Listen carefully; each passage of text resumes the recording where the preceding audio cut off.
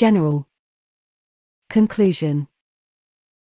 A government, its officials, its officers, and its clerks, will not be bonded. 1. If it does not eliminate its own internal malfeasance with the same diligence that it pursues civilian felons. In other words, a government shall clean its own nest thoroughly. 2. If it rules by force without reason and or without the consent of the people which it governs. In such a case it shall be deemed a criminal government, and its officials, officers, and clerks shall be deemed criminally malfeasant. 3. If it behaves with malice or with deliberate contempt or rudeness towards its citizens. Let us contemplate our forefathers and posterity and resolve to maintain the rights bequeathed to us from the former, for the sake of the latter. The necessity of the times, more than ever, calls for our utmost circumspection, deliberation, fortitude, and perseverance. Let us remember that if we suffer tamely a lawless attack upon our liberty, we encourage it, and involves others in our doom. It is a very serious consideration, that millions yet unborn may be the miserable shares of the event. Samuel Adams, Speech, 1771. The Uniform Bonding Code, UBC, version 2.0, December 2006, 943. 1.0 Legislative input definitions and principles. Words called terms are used to construct the ships of state called statutes. When the terms are not properly defined, the statutes become like ships without rudders. They move easily in any direction and do all manner of damage on the rivers of life. Terms without definitions are the daggers of law. The input definitions and principles of legislation will be bonded only if the bonding company finds that 1. All common terms in the stated principles are used according to their common dictionary definition. 2. All special terms in the state's principles are exhaustively a. listed, and b. defined using common terms. 3. The principles are universally accepted as true, also called axioms of law, or maxims of law. A simple example of an axiom or maxim of law would be, definition, hire equals a wage or reward for work. Axiom maxim, a workman is worthy of his hire. The Uniform Bonding Code, UBC, version 2.0, December 2006, 1043. 1.1 Bonding and definitions. General concepts. Commercial considerations, definitions, principles, axioms, maxims, the bondability of a statute.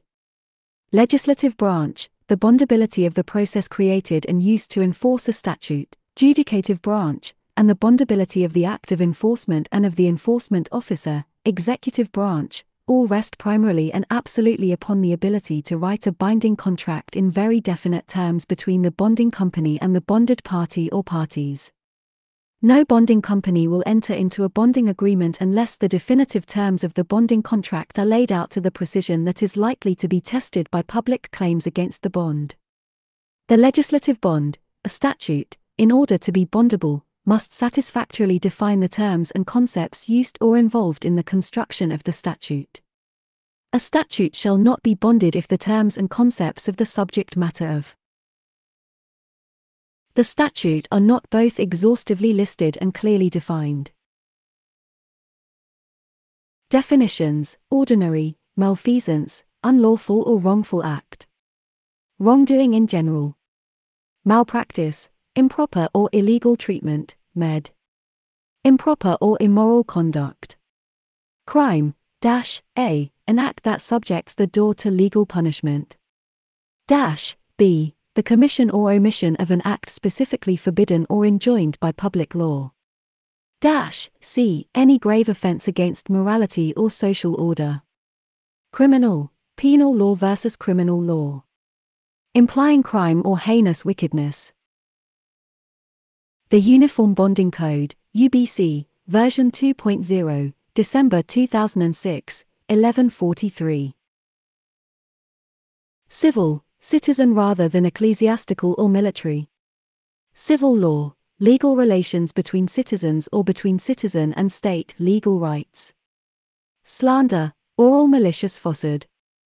Libel, written slander. 1.2 Bonding and Principles Maxims.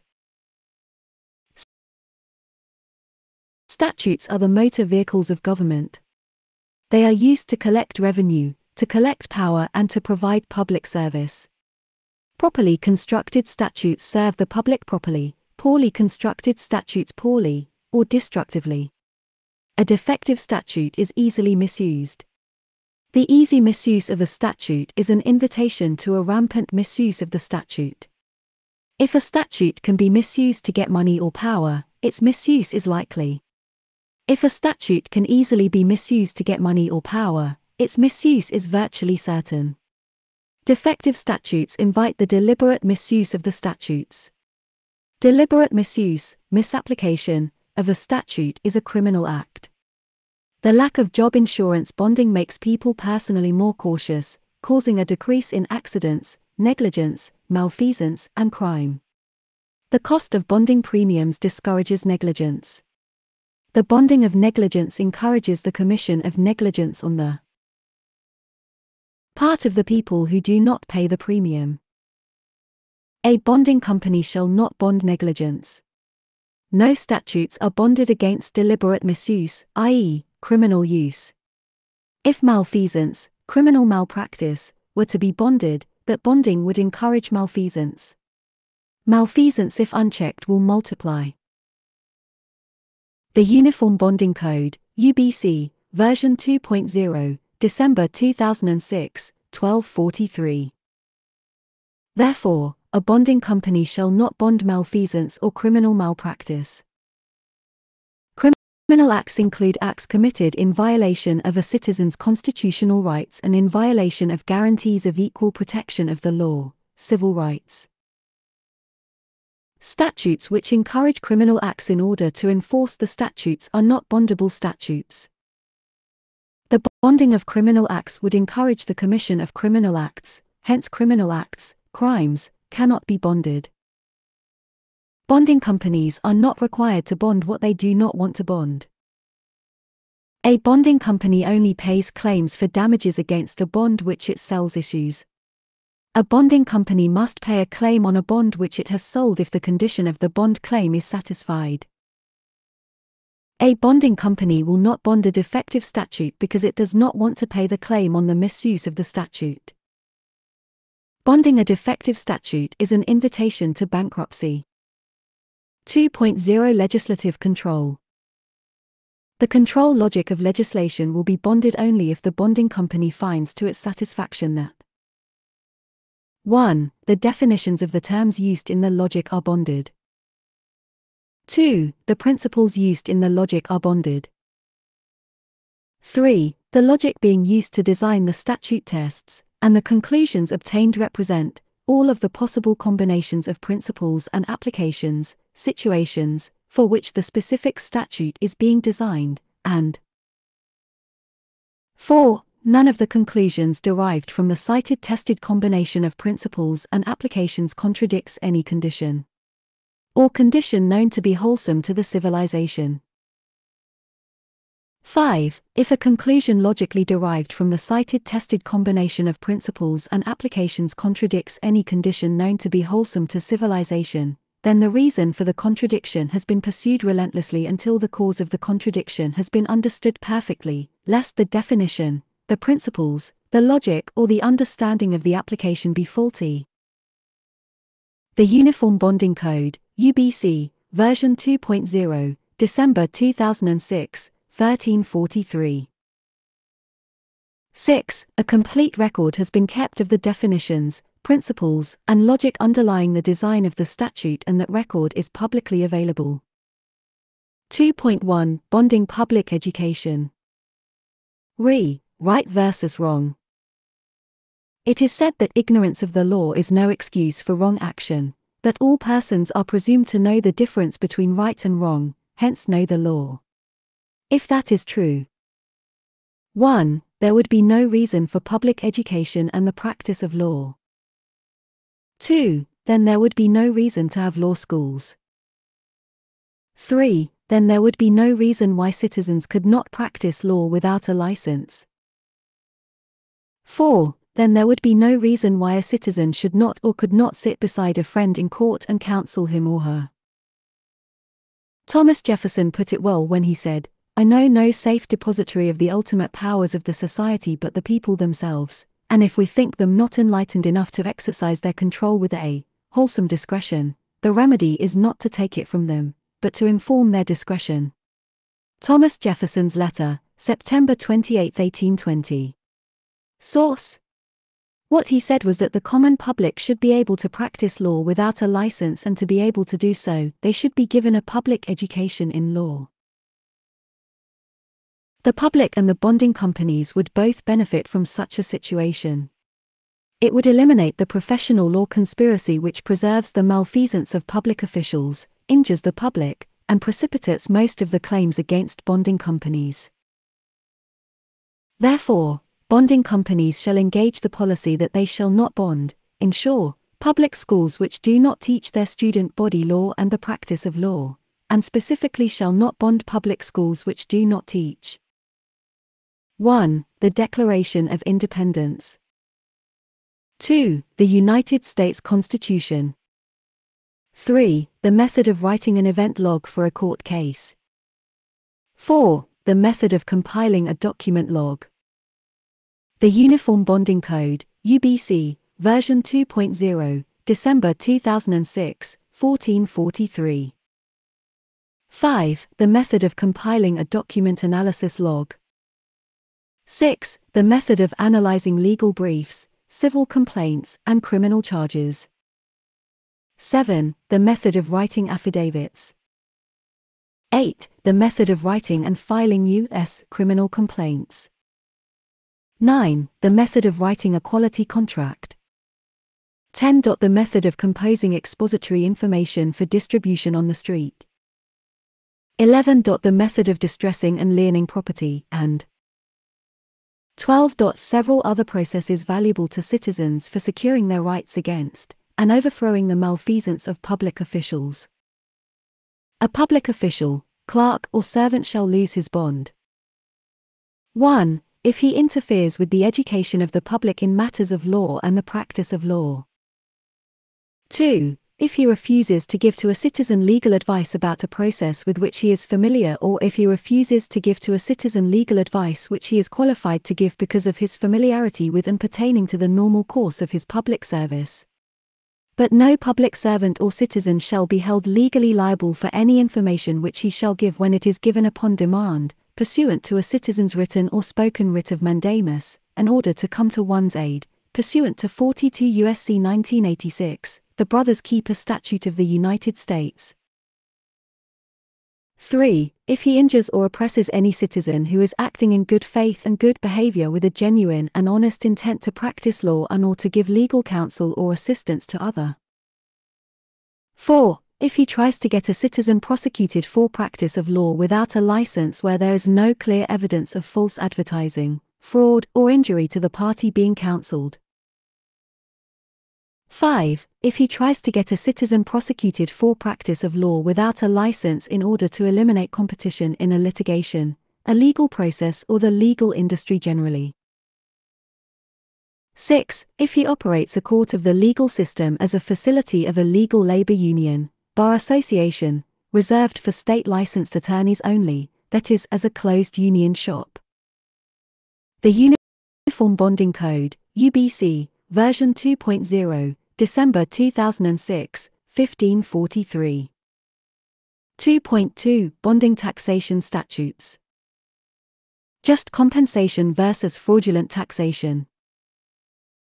A government public trust is supposed to operate on taxes, and if a government operates commercial enterprises using tax money in competition with a free enterprise public, then the money of the citizens is being used in competition with the citizens, and that will discourage the payment and collection of taxes.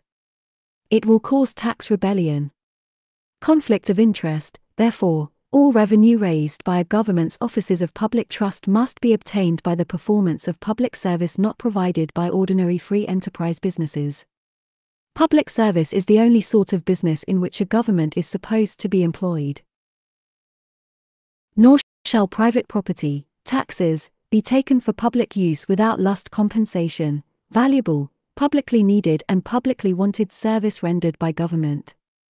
The 16th so-called amendment of the U.S. Constitution does not base the assessment of taxes on services rendered by the government for the public but rather upon the services rendered by public citizens for third parties. Hence, the 16th so-called amendment of the U.S. Constitution violates the 5th, so-called, amendment of the U.S. Constitution. Essentially, the only lawful personal tax assessable for operating a government is a per capita tax determined by dividing the cost of operating the government by the number of emancipated citizens, or persons of majority age 18 years old or older. A U.S. constitutional fifth, so-called, amendment system of taxation based on just compensation requires a per capita tax. Read, uniform. A legislator will not be bonded if he legislates or attempts to legislate a law to create a source of revenue without providing an equally valuable public service which the public needs and wants. Just compensation. In the U.S. constitutional 16th, so-called, amendment deduction system of taxation there are three economic industries. 1. Capital. 2. Goods and services. 3. Labor. Each has a 100% deductibility of overhead. Therefore, the common man who works to support his family can deduct all of his household expenses for his part of providing the labor force of the nation. There would be nothing left to tax. Originally, the U.S. 16th, so-called, amendment applied only to corporate income. Since its beginning, its wording, taxation on income from whatever source derived, has been applied by the IRS. The Uniform Bonding Code, UBC, version 2.0, December 2006, 1643. 1. To the common laboring household although it is 100% deductible. 2. To gifts and inheritance to which the government has contributed no valuable service, which funds are, therefore, being taxed twice. 3. To collecting taxes on crime, namely, bank robbery, organized crime and hard drug sales, 25% excise tax, making the government a beneficiary of, hence favorable toward, the commission of paying crime. Furthermore, the Social Security system of the IRS operates a fraudulent insurance bonding scheme in competition with honest free enterprise insurance bonding companies, as follows. If a husband and wife both pay into the Social Security insurance system out of their common social and commercial conjugal relationship, and if one dies, the other gets the payment of the Social Security benefit on only one person.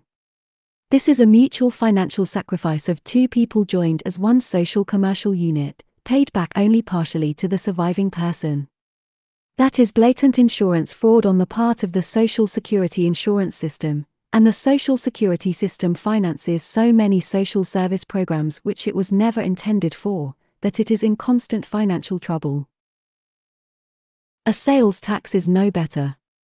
Federal law, Title 42 of the U.S. Code, includes an anti-peonage law which declares that no natural person, citizen, can be compelled to work for free, not even to collect taxes or do bookkeeping for the IRS or the state sales tax commissions.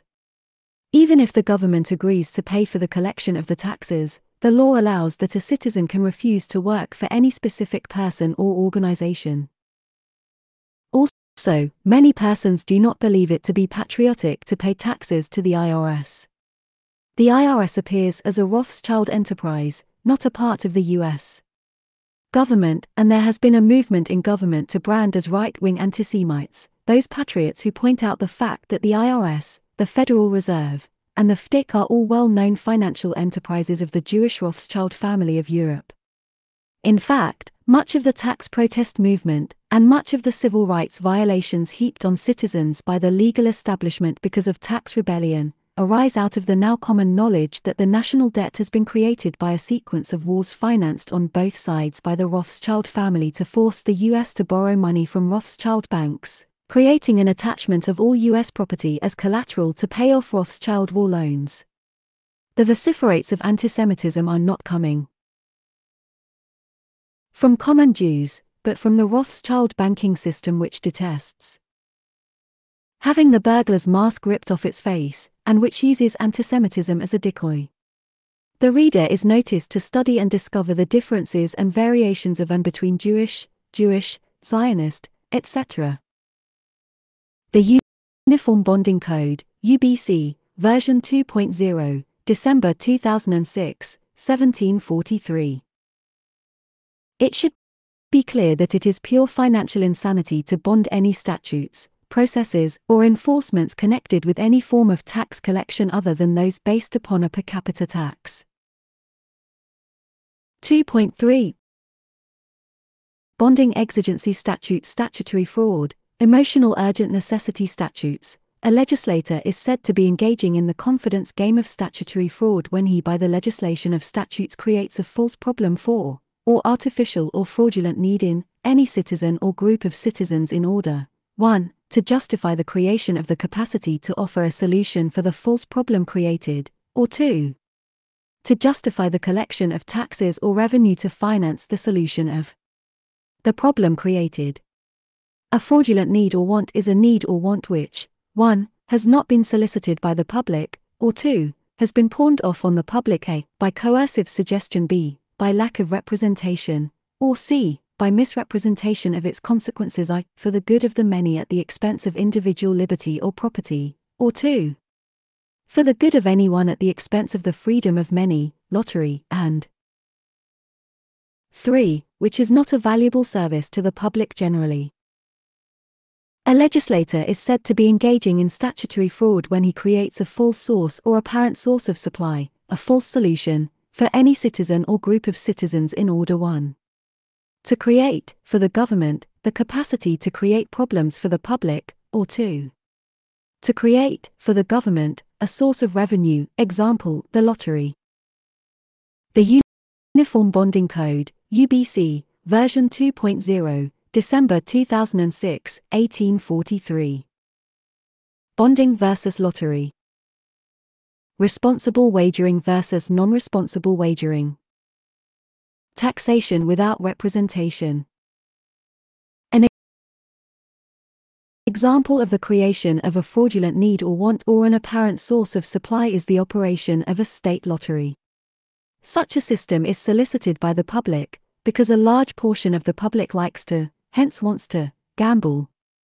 However, the consequences of a state lottery are not honestly represented to the public by the state, and the lottery does not render a valuable service for the public. Money from the lottery gives state high officials a sense of independence which makes them feel that they can do without bonding and can risk malfeasance because they have adequate funds with which to manipulate inferior officers, clerks and the public. Although bonding is wagering, you might call it insurance set free from the behavioral restrictions of bonding by its monetary wealth, the state will degenerate to an organized crime syndicate and resort to the seizure of substance, real estate, etc., and the means of the conveyance of substance, waterways, etc., by condemnation, eminent domain, and by issuing letters of marque and reprisal, orders to march and seize, to mercenary law enforcement officers, UN troops. Legislators, who legislate a potentially publicly hazardous statute, must themselves be bonded against the possibility of being sued for any misuse of that statute which could arise as a consequence of the defective construction of the statute. A legislator will not be bonded if he legislates or attempts to legislate a law to create a source of revenue without providing an equally valuable public service which the public needs and wants, just compensation. A solution in need of problems. Environmentalism. Governments create causes and problems in order to justify taxation and political domination. They always need a credible enemy to create the urgent necessity to ask for more money and to make more laws for the good of the public and in the interest of national security. To obtain the consent of the public, governments create problems, or scenarios of problems, so that they will be able to offer solutions which an ignorant and somewhat gullible and self-serving public will buy. The classic political example is the now publicly known strategy by which President F. D. Roosevelt and Winston Churchill maneuvered the Japanese into the Uniform Bonding Code, UBC, version 2.0, December 2006, 1943. Attacking the U.S. fleet at Pearl Harbor, December 7, 1941. Footnote: Theobald, Rear Admiral Robert A., The Final Secret of Pearl Harbor, Publisher, date. And Barnes, Harry Elmer, Pearl Harbor After a Quarter of a Century, Publisher, date. Although there are many very real environmental problems, environmentalism as a political lever is the latest trick to obtain the consent of the public. It is legally known as the New World Order. It is economically known as globalism. Environmental statutes must be closely examined for exigency fraud. Footnote: H. Wayne, Storm Over Rangelands, P.O. Box 1085, Tonopah, Nevada 89049, $15. Some of the exigency statutes of present-day governments are designed by banking and military war games computers. The economic war games computers are the new guns of governments, firing statutes and economic and social situations as bullets. Footnote: Lewin, Leonard C., A Report from Iron Mountain, Pub. Date. And Silent Weapons for Quiet Wars, America's Promise Newsletter, P.O. Box 30,000, Phoenix, Arizona 85046. 2.4 Bonding Insurance Statutes. Compulsory insurance. The bonding of statutes which require natural persons, non-incorporated persons, to purchase insurance, must be very carefully analyzed, and be regarded with the utmost caution. As a general rule, it is against the law for any entity to compel any citizen to pay any wager or premium for the privilege of not being injured or for the privilege of not being threatened with injury, protection insurance racketeering. Footnote: U.S. RICO laws. Corporations may be required by the state in which they are incorporated to purchase public hazard insurance because the corporation, being an artificial paper person, a legal fiction, is regarded as having no conscience other than the state, making the state as a silent partner of the corporation, financially responsible for the acts of the corporation. That which the liege lord giveth, the liege lord taketh away. When the benefit which the state gives to the corporation is limited liability, which is a limited commercial responsibility to the commercial public, to a reasonable extent, then the state must protect the commercial public to a reasonable extent from a potential lack of commercial responsibility of the corporation or from a tendency toward a potential lack of commercial responsibility of the corporation, by requiring the corporation to purchase hazard bonding. This requirement protects the public from some losses, and protects the state from some civil liability, by a showing of commercial good faith action. The Uniform Bonding Code, UBC, version 2.0, December 2006, 2043. Compulsory motor vehicle insurance. Citizens are required to surrender the ultimate title of ownership of their motor vehicles, the manufacturer's statement of origin MSO, to their respective states in exchange for a certificate of title of ownership and license plates. The state owns the vehicle because it holds the ultimate title to the motor vehicle. The citizen has the permission to use the vehicle. The permission can be revoked at any time by the state. Tennessee Department of Revenue Operations Supervisor, Denise Rotero, before Judge Greer. She explained Tennessee's auto registration process. The vehicle can be seized and auctioned off to provide revenue for the state. For example, the state of Oregon seizes and auctions citizens' motor vehicles as a penalty for soliciting a prostitute, proving that the auto belongs to the state. Because the state has the ultimate ownership of all of the vehicles used by all of its citizens, the state also has the ultimate liability for all accidents in which those vehicles become involved.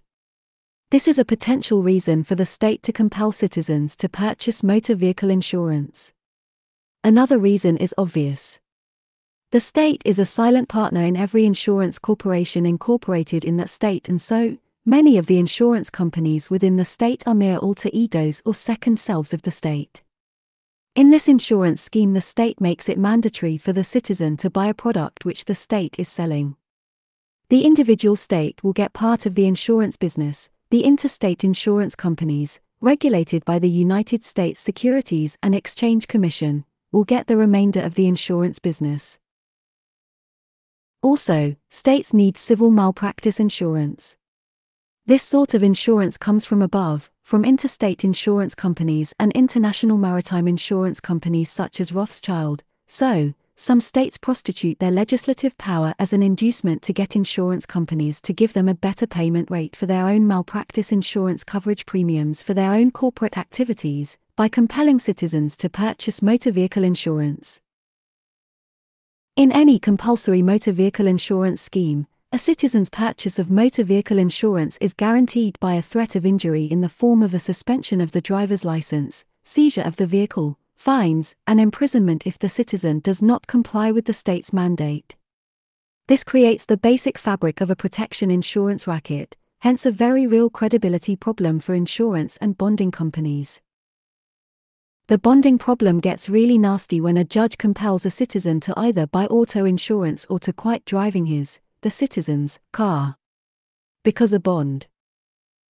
The Uniform Bonding Code, UBC, version 2.0, December 2006, 2143. Or insurance is only a promise to pay and not a tangible product. A citizen can lawfully and rightfully argue that, like a savings and loan or a bank, an insurance bonding company might not be around when damage is done and it is time for a claim payoff. Therefore, the citizen can lawfully guarantee the auto insurance policy by putting a common law lien on enough of the property of the law enforcement officer and the judge to cover the face value of the insurance policy. This commercial lien cannot be removed.